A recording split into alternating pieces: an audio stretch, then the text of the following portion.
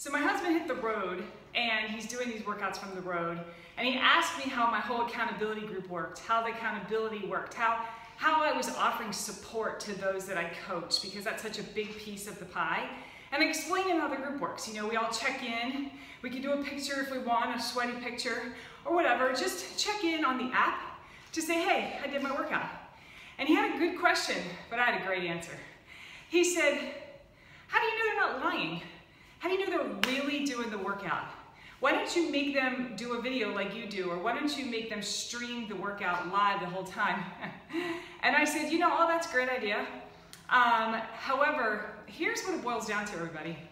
If you quit or you don't do the work, you're only quitting on yourself.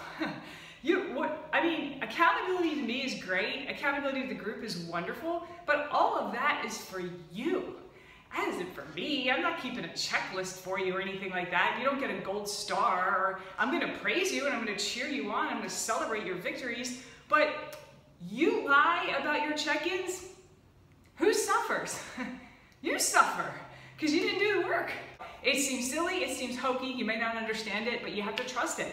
Trust the process, trust the system, trust me as your coach.